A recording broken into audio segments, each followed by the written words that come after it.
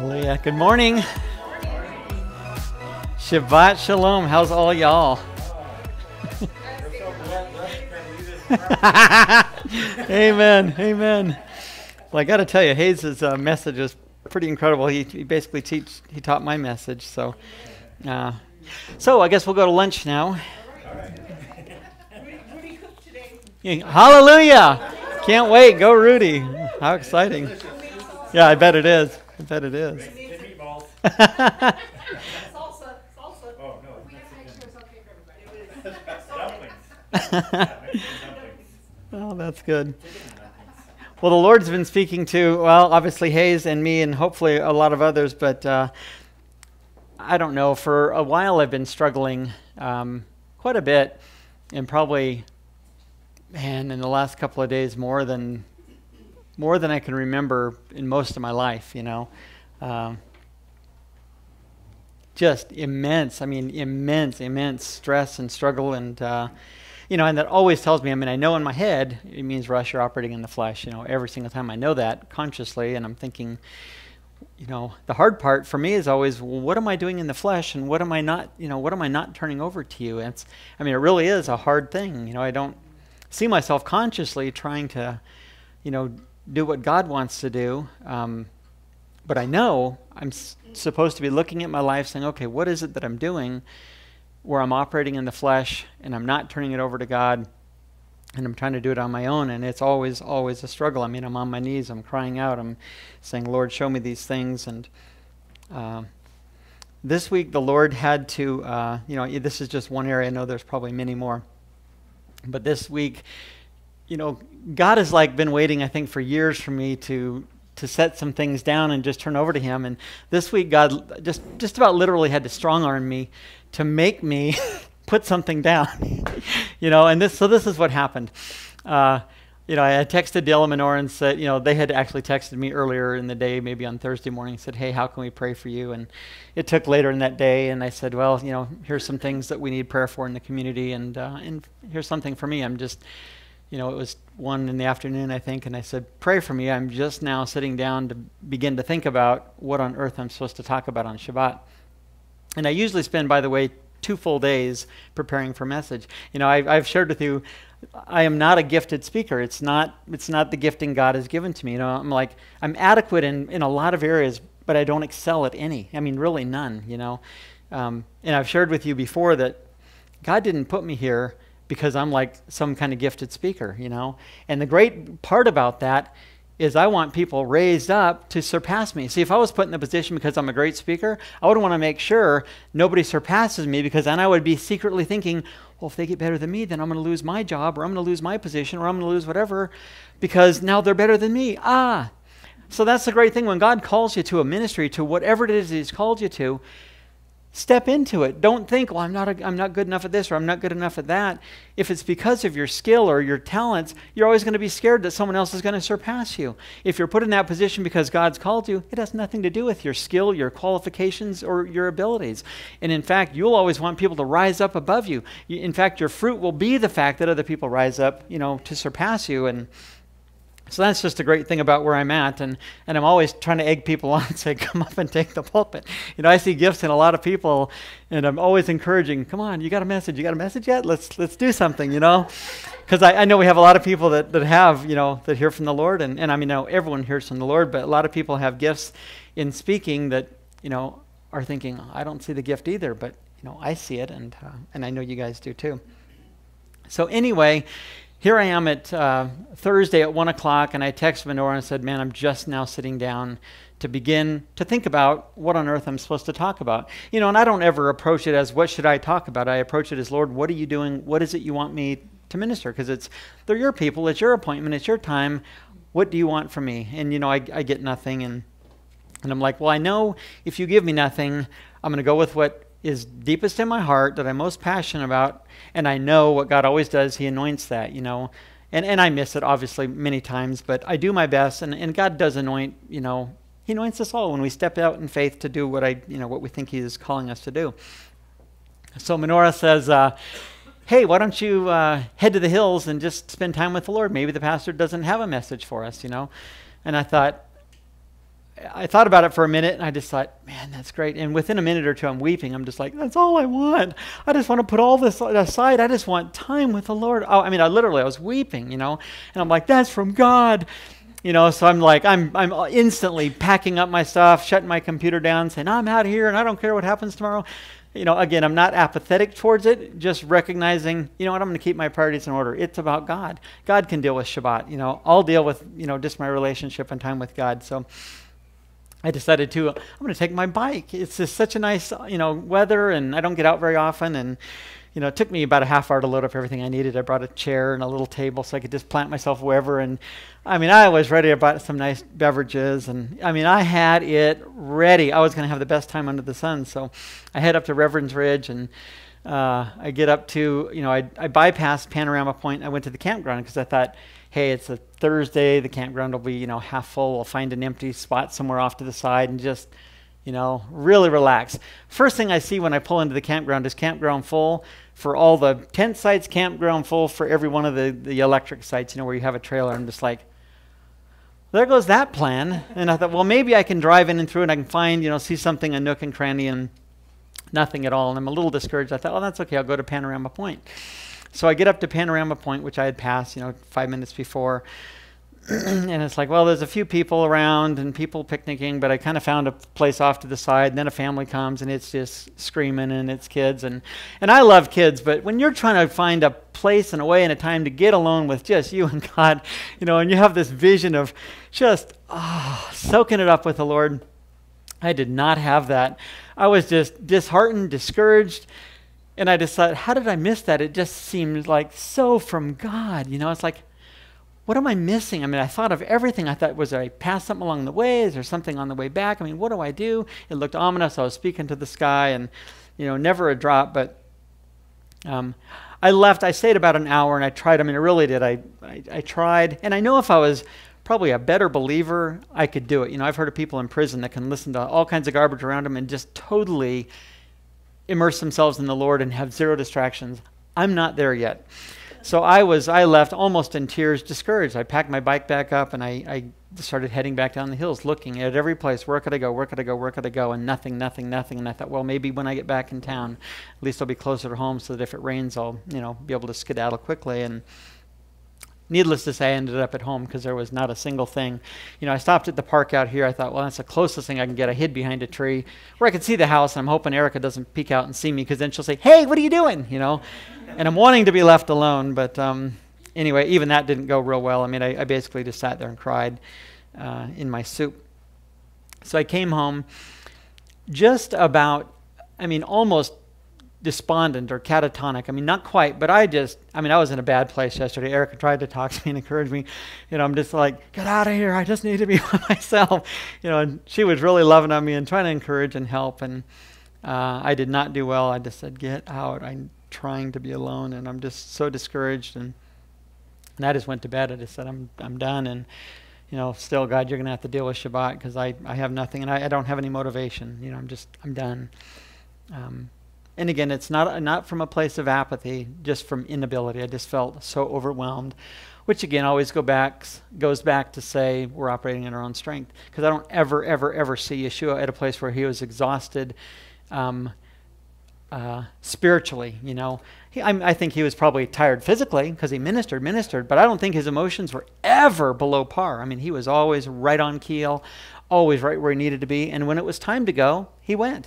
Whether or not the people were like, hey, we need more. He's like, sorry, my time is to move on, or I need to go spend time with the Lord. I know that's the way he lived, and he never found himself in that place where I was in. So anyway, I went to bed just wallowing in my tears and in my soup, still knowing, it's me, it's not God. I always know that it's me. But I just thought, Lord, it's in your hands. I know whatever is tomorrow. I've done a worship package. I quickly put together some music. I thought we'll just sit and just listen to music if we have to, and we'll just, sing Kumbaya is what Erica said. She was, yes, mocking me, and but that was, compared to where I was, she was in a good place, So I thought it was great. It's like, yeah, touche, Erica 1, Russ 0. But anyway, I went to bed having a pity party, and my alarm goes off every morning at 3:55. I get up and I spend time with the Lord, and And I went up and I'm feeling a little bit better this morning, and I just thought, you know what, I'm just going to spend my time with the Lord. I don't have an agenda. I don't have I'm going to pursue the Lord. And the Lord began to speak to me about, something that I should share today, something that was on my heart, and, something that had happened before, but I didn't see clearly, and the Lord began to open up things to me, and and that's what my message is. So in 2 hours, I did the message, which, like I said, normally it takes me 2 days, and it was peaceful all the way through. It was, I believe it was totally Lord-led, and I think generally it is Lord-led. I think He anoints even when I miss things, but this was just night and day compared to what I've been. So, like I said, God strong-armed me into forcing me not to take the 2 days that I normally take. He says, I'm going to whittle you down to Shabbat morning. And even then, it's not even going to be a stress. You're not going to wake up thinking, I got to do it. It's just, I'm going to seek the Lord. And in that, He led me to what He wanted for today. Because I wasn't concerned. I knew that regardless, God is more concerned about what happens here on Shabbat than I am by an infinite measure. So I trusted in that. I just was thinking, you can't use me because I'm in a bad place, Lord. And that's okay. So anyway, what I want to talk about today is the dream that God has given to you, which is a lot of, like I really said, and that's really what Hayes was talking about. When God gives you something, we just have to trust in Him. And ultimately, that's what this message is about. And it came about, the way God put this message on my heart was, believe it or not, through Bill. Bill got up last week. Seems like yesterday. Bill got up last week and shared this dream. If you weren't here, you missed a great dream. I'm going to share it again, but Bill got to share it last week. And what he shared was a two-part thing. And I received it as like an answer to my prayer, just a confirmation of what God is doing.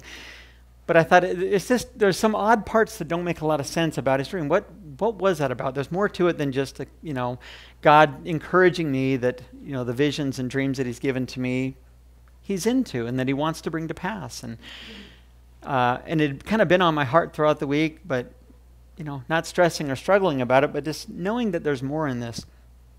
So I'm going to share that. Again, I'm just going to read what Bill had texted me, because that's what he had done. He had a little commentary, but I'm just going to read it as best I can. But Bill originally sent me an email or a text 2 weeks ago saying, hey, pray for my sister Cindy. She has a really bad foot infection. It's infected bad, and now they're talking amputation. She's been at home, I know, for months and months and months. I mean, that's just devastating when you start talking amputation on a body part. So Bill texted me saying, hey, pray for my sister, and certainly I did. And then Bill it was Wednesday the 19th, Bill got a revelation when he went to bed. And I'm just going to read the text message that he sent to me, because this message today is kind of based on this here. Wednesday, July 19th. Before I went to bed, this is Bill. Before I went to bed last night, the Lord was telling me that I did not need to convince Cindy that God heals. I just had to pray, and she would taste and see that He is good. Then I went to bed and had a wild dream. Shema was doing some kind of outreach. People started to get healed. Then they started to get born again and baptized in the Spirit almost without us telling them how they came, or telling them how, and they came to Shema, and there wasn't room, so they filled your front yard and the street. Someone gave us a big top tent that we set up in the path on the corner of 112th and Sheridan, but we overflowed that. Someone else gave us a huge building. The last thing I remember before waking up was we were trying to figure out how to train up enough leaders to minister to so many. Hopefully this confirms what Abba has been speaking to. And it does. That dream encapsulates everything God has spoken to me many, many times. And I know Bill doesn't know all the things that God gave, and God filled in holes that I hadn't yet filled in. So I know that it's a literal dream. Timing is always in God's hands. But God confirmed things and gave me more information, things that I really would have needed to know. And I love it. So anyway, I get this dream, or he texts it to me, and I'm praying for Cindy. And then miraculous things happen. Oh, no, I had two questions. That's right. I had two things that stuck out to me. Why did Bill, when he sent that text, why did he include the Cindy part? I know he wanted to communicate, yes, Cindy's been healed, but for me, it seems like the relevant part, hey, Russ, I had a dream. I think, it'll minister to you. But it came in these one thing with two parts. It was connected. The Cindy part was real. That was in his conscious. God was speaking to him, gave him really the realization, which is absolutely true. Cindy doesn't need to have faith. Bill does.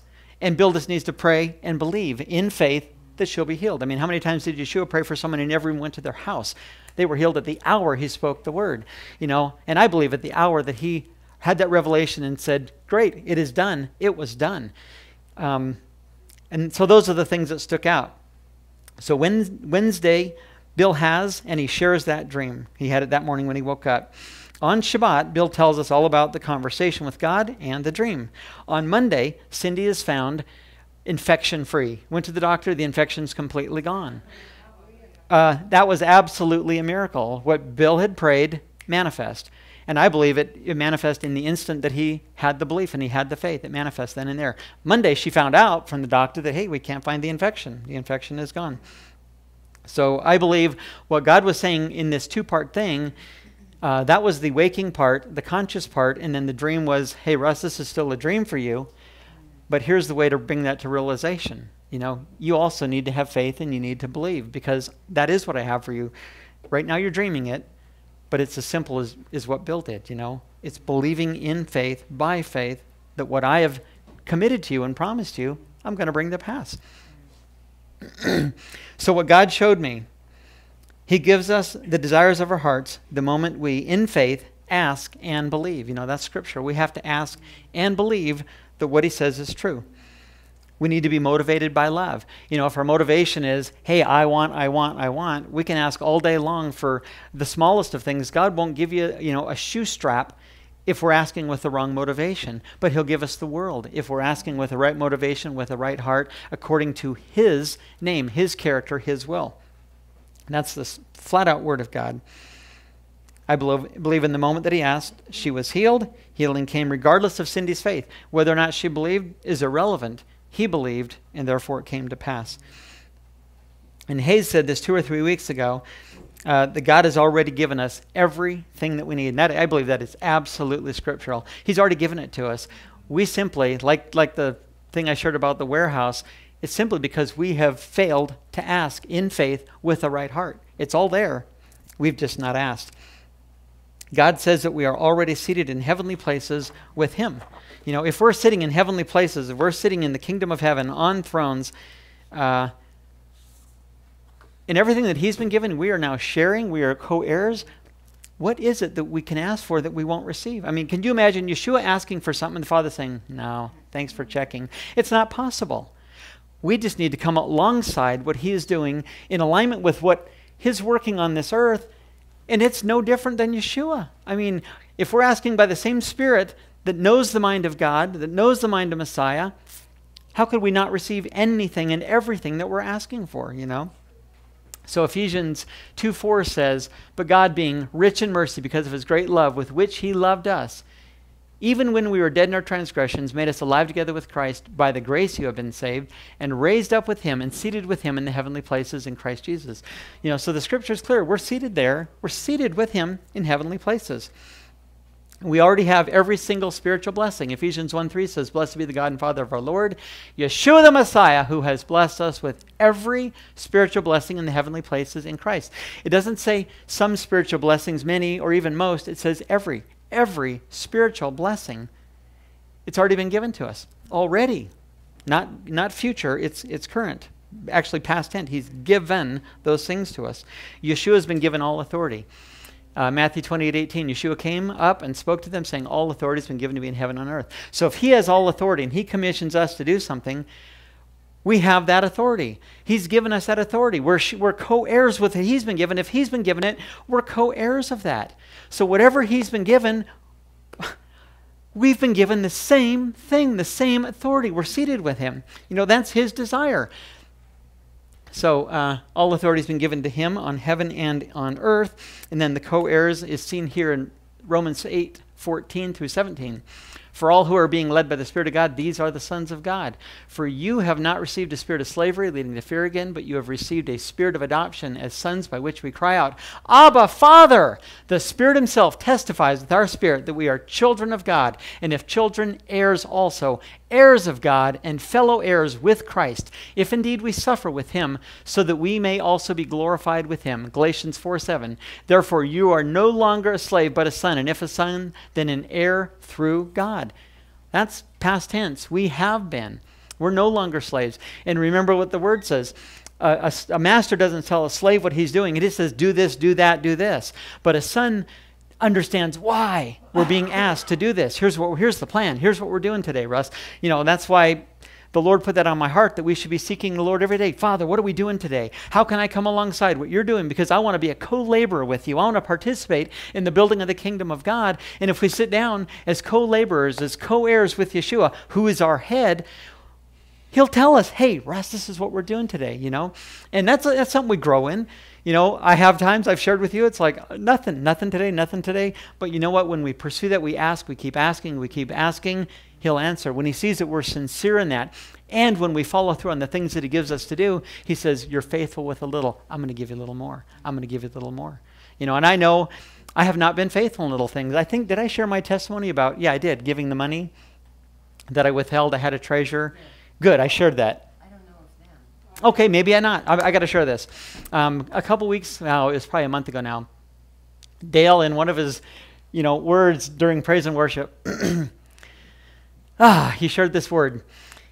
And I can't remember the whole thing, but the part that really stuck out, he said, someone here is holding on to stolen treasure. That was the end of his word. And I'm just like, I wanted to sit back. And, I was convicted like a dagger into the heart, And here's what had happened. Eric and I went to see Abigail at a dance performance. I think it was December 3rd of last year. And I was moved. I heard a testimony about a ministry that was just unbelievable. It was one of the coolest ministries I've ever heard, and all volunteer ran. They minister to orphans in, I think it's Uganda. Is that where it was? Yeah. Just powerful. These homeless, obviously orphans, homeless, just nothing to wear. Anyway, they're reaching out, trying to find these kids and minister to them, take them in, clothe them, and find homes, find families. And it moved my heart, and I know it was the Spirit, because in our flesh, we want our money, we don't want to give it away. And I was moved right then and there, and I said in my heart, yes, Lord, I'm going to give to this ministry today. And so I committed. Lord, I'm giving to that ministry, and I grabbed the forms, and it came home with the envelope, and put it on my desk, and I'm like, man, I'm going to write this check. And next day, I'm like, yep, got to write that check out. And I was like, I got a phone call here, and I got that there. And a week went by, and I'm like, I got to write that check. And then a month goes by, and it's like, oh, man, we've had a lot of financial hits. Like, I don't know if I can write that check. I'll wait until God blesses us, and get the coffers full again or whatever. And, and then here we come. I don't know if it was the end of June or July. And the Lord had convicted me many times along the way about that. And I just thought, well, yeah, is that the Lord though? Lord, my finances, our situation. You understand that, right? It's not like it was then. Now look what's happened. And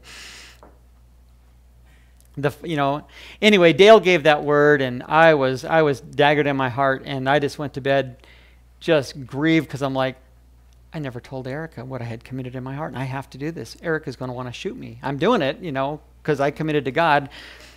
And I knew in the end she'd say, fine, it's between you and God. And I tell Erica, and I'm just like almost in tears. She's like, oh, okay, go ahead and write the check, And the funny thing is, that's all we had in our savings, we have nothing in checking, and that was the last thing we had in our savings account. We had nothing, that was our last cent, really, it was. But she, with all her heart, said, yeah, go ahead and write the check. I'm just like, and I had prayed, believe me, Lord, soften her heart, because I got to tell her what I did. And it was like, wow, God ministered to my wife. That's amazing. I thought, I'm going to be in the doghouse. He's going to shoot me. And why didn't you talk to me about that? And anyway, a lot of lessons learned. But that was just a godsend. So I followed through and kept my commitment by the grace and mercy of God, If we don't follow through on the little things God gives us to do, we can ask for things and he'll say, hey, you said you're going to do this last thing here. Remember that last thing? You still haven't done that. So when we fail to follow through on anything, God may not sit down with us and have a chit chat, about what we're going to do today, because he's thinking, I can't trust you. I can't give you anything what we're going to do today because you haven't done the last thing. The word is clear. If we're not faithful with the small things, he can't entrust us with much. And I wasn't faithful with the small things. So I pray God continues to bring to mind the things that, I have missed, and all of us for that matter, because his word is true. His word is true. His word is so true, so wonderfully, painfully true. It's good. Okay. Simply put, all that Yeshua has been given, we have been given. We're joint heirs, we're co-heirs, authority, possession, privilege, it all, He's our head, but it's all ours. For it to be manifest, we must also ask in faith and believe. If we ask and don't have faith, if we ask and don't believe, we can just absolutely forget it. We know God's word on that. Matthew 7:7 says, ask and it will be given to you. Seek and you will find. Knock and it will be opened to you. For everyone who asks receives. He who seeks finds, and him who knocks it will be opened. Or what man is there among you who when his son asks for a loaf, will he give him a stone? Or if he asks for a fish, he will not give him a snake, will he? If you then, being evil, know how to give good gifts to your children, how much more will your Father who is in heaven give what is good to those who ask him? And Psalm 37:4 says, delight yourself in the Lord, and he will give you the desires of your heart. We read these all the time, but do we really, really believe it? And I know that I consistently struggle with actually believing it. I think we all do. But it's here, and we've got to get our minds renewed. We've got to read this, believe it, and understand it, and have faith to recognize it's all there. Those warehouses are there. Everything, like Hayes said 2 weeks ago, it's already been given to us. It was given to us before foundations. Yeshua was crucified from before foundations. Before. So it's already been done. It's finished. We just need to ask in faith and believe. Now, timing is another thing that is an interesting component of this. Sometimes we'll ask and we don't receive, but it's yet. It's not that you're not going to receive. It's a yet thing. And there's some awesome examples of this in Scripture. And I shared on this maybe a couple of weeks ago, what God is really, really, really interested in all of us. He can build the kingdom through anyone. He doesn't need, he doesn't really need our help. He just wants to use us. He wants to raise us up. What he's interested in is the growth of our character. He wants to see us at a whole new level. Because like I said, if we're not faithful with the little things, how can he give us much? And honestly, the reality is, it goes back to, I didn't trust God. I didn't give that because I didn't trust God. That's really what it comes down to. How can God trust me if I don't trust him? He can't. It's silly. We need to first trust God, and then we can trust, or then he can trust us. It's simple. But God wants to build our character, and that's part of it. Totally trusting in the Word of God. Totally trusting that what he said, hey, I'm going to give this to you. We have to believe. We have to walk it out and do it in every way, shape, and form of our lives. And sometimes character, however, takes time to build. So that promise he's given you doesn't always come the next day or in the hour that you believe. Some things do. They come in the hour that you ask, even in the minute. We heard, the testimonies of Yeshua. What time did he pray? What time did you meet Yeshua and he prayed? That was the very hour in which he was healed. Days later they find out it was at that very hour. It's awesome. Ask David, when he was anointed king as a youth, did he receive the crown, the throne that hour? Heck no. It was many, many years. And David, it was very obvious to me that David was a man who knew the Lord, loved the Lord, was passionate for God at that time, but his character needed to be developed more. Look what happened, very shortly after, relatively shortly after, when he encounters Goliath. He knew God would do it. He didn't second guess it. But even then, his character was far from where it needed to be to take the throne of Israel, to lead a nation. You know, his calling was much higher than where his character was, and his character was probably higher than most people in the land. You know, I mean, no one else was willing to defeat Goliath. Not one person there said, you know what? The God of Israel will defeat this giant. I'll step out and I'll be his man to do this.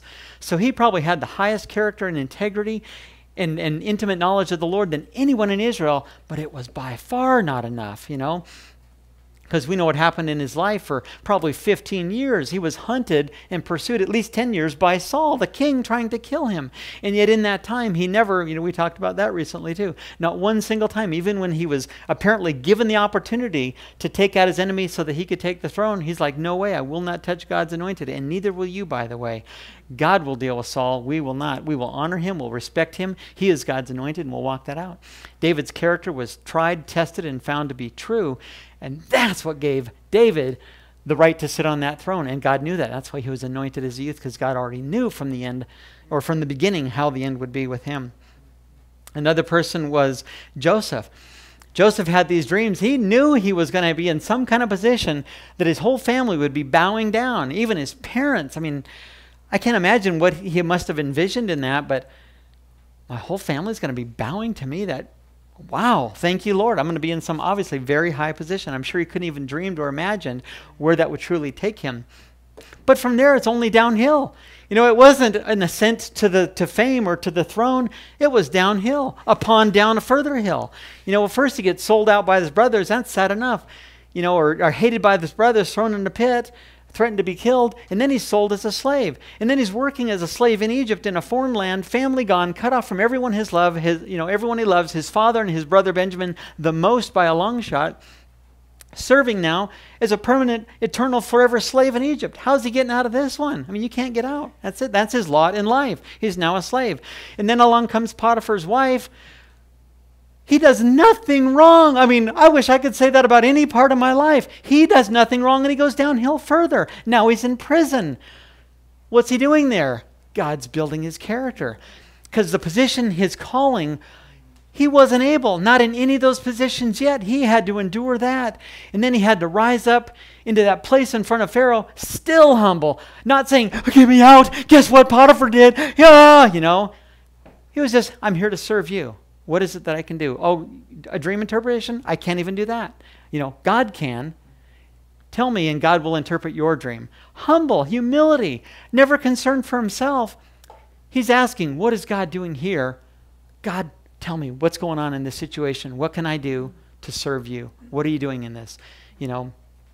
So anyway, sometimes you get the calling by God, anointed by a prophet of God, publicly even. It's meaningless, it seems, for many, many, many years, but it's because God has a high call on your life, and it's not going to come quickly. God wants to develop your character, and it's going to take time and a lot of tests. You know, for the Israelites to take the promised land, they were given tests. Will you trust me? You're not going to win the battles in Israel if you can't trust me here where there's no battles. It's just an issue of water. Can you trust me for water? It's an issue of food. Can you trust me that I will feed you? You know, and we know they struggled to do that. In fact, they failed. God, in his grace and mercy, didn't destroy them over that, you know. It's fine. It's fine. We'll get through it until they get to the promised land. That's where God said, okay, we're done. Next generation, please. Let's head out back to the wilderness, because now for the final time, you still didn't trust me. You still don't believe. And you're rejecting my word that I said I'm going to bring you in. I've showed you this. I've showed you that. Miracle after miracle after miracle in your life. Now you get to go back in the wilderness for 40 years until every last one of you, until you're all dead except for Caleb and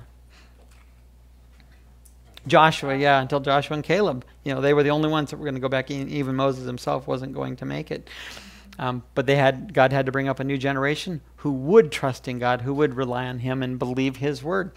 And of course, we know when he gets there, first thing Moses does, right when they're back there ready to cross, Moses does a big recount. Hey, boys and girls, let's go over this again, okay?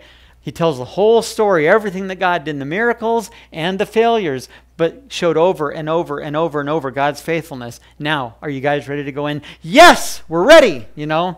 They were not going to make that mistake again. How much less should we make those mistakes? And I know that I still find myself struggling. The Israelites, when we look at them, and we probably all used to laugh at them going, oh, they couldn't trust God. They couldn't believe after all the miracles. They didn't have the benefit of their testimony. We do, and we still miss the mark. We still fail to trust God in the ways that we should. The testimonies are there. God's faithfulness is shown to be true over and over and over. And when we recount those stories through Moses again, how much more should we believe that whatever it is that God has promised to us, it will come to pass? And it's not going to be because of your goodness, your greatness, and this is the hardest part, because of your miserableness, because you're not good enough. In fact, that's what he wants to use. He wants to use your miserableness, so that he'll get the glory. It's like, no, you're not a good warrior. No, you're not a good whatever. He doesn't need you to be. He just needs you to trust in him and believe that he will do it in and through you, regardless of where you're at or what you're doing. Trust in him, and that's what he wants. Matthew 21:18 says, Now in the morning when he was returning to the city, he became hungry. Seeing a lone fig tree by the road, he came to it and found nothing on it except leaves only. And he said to it, No longer shall there ever be any fruit from you. And at once the fig tree withered. Seeing this, his disciples were amazed and asked, How did the fig tree wither all at once? And Yeshua answered and said to them, Truly I say to you, if you have faith and do not doubt, you will not only do what was done to the fig tree, but even if you say to this mountain, Be taken up and cast into the sea, it will happen. I forgot to do my lines here. Does it say, and some things you ask in prayer believing you will receive? No! Many things you ask in prayer believing you'll receive? No! Most things? No! The scripture is all things you ask in prayer believing you will receive. It's not some many or most, or it's all. Every single thing you ever ask in prayer, you will receive if you believe. That's it. It's a very explicit statement. These are words, by the way, that are in red. They're the most believable words of all of Scripture, and it's all believable. But it's directly out of the words of Messiah Yeshua. All things that we ask in prayer, believing we shall receive. What is your faith? What is it you've been believing for? What is it you've been waiting on the Lord for? It's yours. You have to believe. It's already been given to you. It may not have been manifest yet, but the scripture is clear. It's already, like Hayes said, it's already been given, past tense. That is absolutely a fact. It's absolutely scripture. We just fail in our part. Whenever we find problems, contention between scripture and what's happening in our lives, we all know, and if you don't know, I'm going to shock you. It's you. It's not God. God's word is true. So if you're saying, I don't, believe your word, the word is true. We are a liar. Everything God said is true, but every man is a liar. Yeah.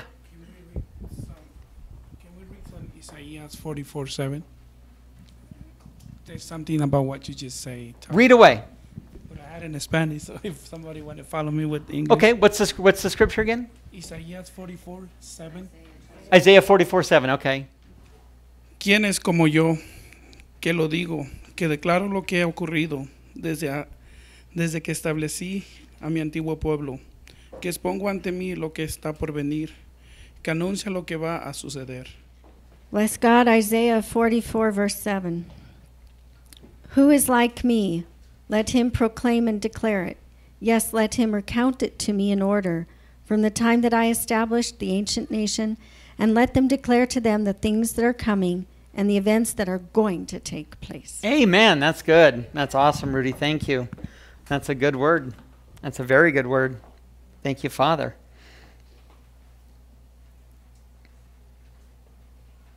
Okay, we have a little exercise. We're going to take about 15 minutes here, okay? In a minute. We're gonna do it in about a minute. But here's what I want you to be thinking about right now.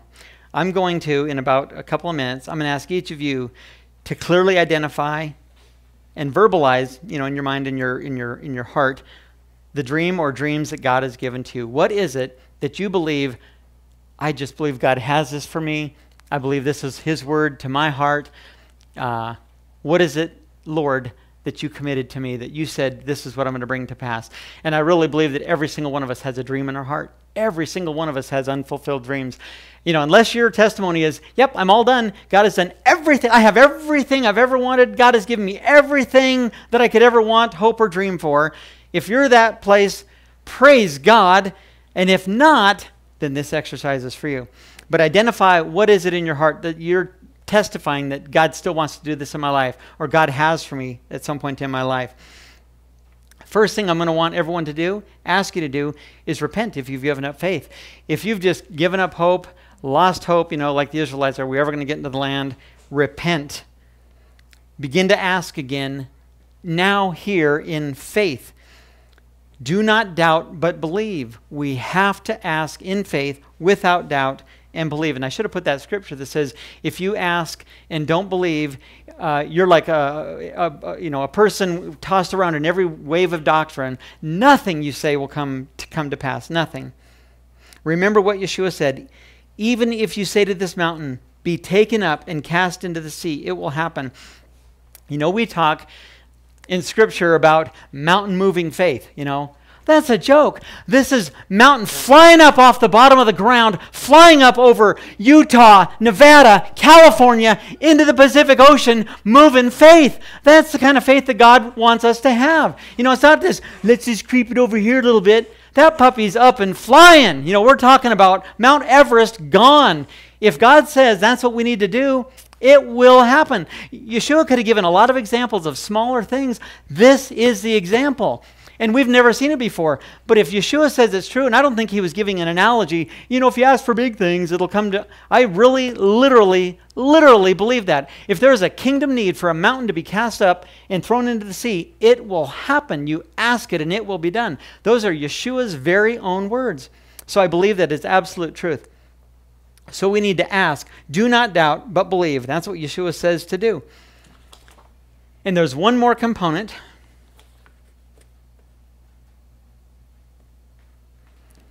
Found in Mark 11:24. Therefore I say to you, all things for which you pray, ask and believe that you will receive. Believe that you will receive. I did this again. I told you I did this morning in 2 hours, so I missed a couple things. Believe that you will receive. The scripture doesn't say that you will receive. It says that you have received them. You know, again, I'm just pointing out that's what Hayes said a couple of weeks ago. You have. That's past tense. Whatever it is that you're asking for, you've already received. You know, look it up, Mark 11:24. Therefore I say to you, all things for which you pray and ask, believe that you have received them, and they will be granted you. Whenever you stand praying, forgive if you have anything against anyone, so that your Father who is in heaven will also forgive you your transgressions. But if you do not forgive, neither will your Father who is in heaven forgive your transgressions. And that's the other part of this. Forgiveness, you know, that is not just a second thing isolated in Scripture that, hey, here's something else I need you to learn. They are connected. If you're asking for something, you better not have unforgiveness towards any soul on this earth or anyone in heaven. You better have a right heart with every soul, with every person, or you can forget about the asking. You get that right. I mean, how many times does Yeshua say, hey, if you got aught against your brother, he's got aught against you, before you even go to the altar, before you even make a sacrifice, you go back and make it right with your brother. So Yeshua is telling us, search your hearts. If you have aught, bitterness, unforgiveness towards anyone, you've got to put that at the feet of Yeshua, and you've got to let it go. Then ask, you know. And that's what I want to take the time to do right here, right now. And this is really important that we do that. We're going to add to that list that we take time to earnestly search our hearts and ask the Lord to reveal anyone that we have bitterness or unforgiveness towards. And if so, we're going to repent about that. We've got to repent. We've got to let it go. And the solution, I'm telling you, the solution always, always, always, if you're struggling with someone, the very best thing to do is begin to pray for them. And it may start with a, you know, just words that are, you know, just coming out mechanically, and there's nothing in your heart. It's totally at the head level. If that's where you're at, no problem. Start there. First, start by repenting. Mechanically, get those words out, and you begin to pray. You begin to pray. You begin to pray. And you don't stop praying until from your heart comes words of love. And I'm telling you, I've gone through this many, many times. Before you know it, within minutes usually, you'll begin to be praying for that person. And it's not just words anymore. It's pouring out of your heart love for that person. You know, I didn't bring up the scripture, but the scripture says pray for your enemies. And that's why. When you begin to pray for them, God lifts that heaviness, lifts that burden, lifts that unforgiveness right off your heart. It's set at the feet of Yeshua. And now you have a heart that says, man, I love my brother. I love my sister. I let it go. In fact, not only do I let it go, I want the best for them. They're a child of the living God just as I am. God loves them just as much as it does me. Not any more, not any less. He loves them too. You think I've done anything, you think I'm better than that person? Heck no, we're probably worse than the person we're judging. We see the little splinter and we're carrying a log in our eyes, So if we're struggling with someone, do that. Pray. Ask God to forgive you for holding that bitterness. Begin to pray for that person until out of your heart flows love and passion for that person. Once you've got that right, then say, Lord, what is that dream? What is that vision? What is that word that you've spoken to me? And I'm going to believe now. For the first time, I'm going to believe with all my heart. Because one thing for true, if the dream and vision that God's given to you, first of all, if it's something you could do in the natural, it's probably not from God. God wants to be doing something that you're going to be co-laboring with him about. It's something so far beyond you. It's so big. Not to say God doesn't ask us to do little things. He does. Hey, pick up that piece of trash, whatever. But I'm talking about a big dream, a big vision, something that God has put on your heart that is impossible to do in the natural, that only he can do. Begin to ask him and believe. Lord, I know you have that for me. I'm going to believe that. So I'm going to begin at this moment and this point in time to trust you, believe in faith. And it may or may not come tomorrow. And if not coming tomorrow or today, it's because you have character to work in me. And I know the direction that we usually go when you got character work in me. We're going to go downhill. Yeah, we're going down. But you know what? In all of those times, our response needs to be, though you slay me, I will hope in you. Exactly. Even if it looks like Joseph, even if it looks like David, even though it just goes down, down, down, down, down, our hope is in him. And we see that in David. We see that in Joseph. That needs to be our testimony. That needs to be our walk. Because when he puts a high call on your life, it's not going to come overnight. A simple thing, like praying for someone's foot, hey, taken care of, done. God's given you something bigger, it may take a little time. It's not because God is slow. He is not slow. He's working on our character. And we should be saying, wow, the longer it takes, the worse down I go. Wow, this is exciting. It must be a really big vision. It must be really bigger than I thought. Joseph wasn't clarified. He was ruler of the biggest nation, the strongest, most powerful nation in the world at that time, second only to Pharaoh, by a chariot measure. That's it. In respect to the throne, that's it. He was given everything. No man will lift a hand or set a foot out except by word of Joseph. That's what Pharaoh says. Woo, that's powerful. Daniel was given the same kinds of things, same kind of authority, many times over and over. And man, did that poor youth go through serious trials and difficult times in his life.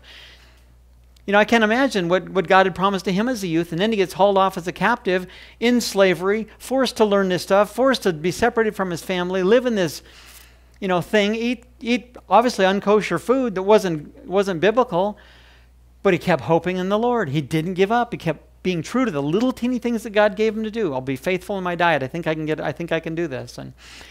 But we just need to be faithful. So I want to take some time right now. Literally, I want us to sit. If you need to move your chair or whatever, but sit and get intimate with the Lord. And I'm going to probably play a little bit of background music, but I want us to search our hearts. Do we have bitterness? Do we have unforgiveness?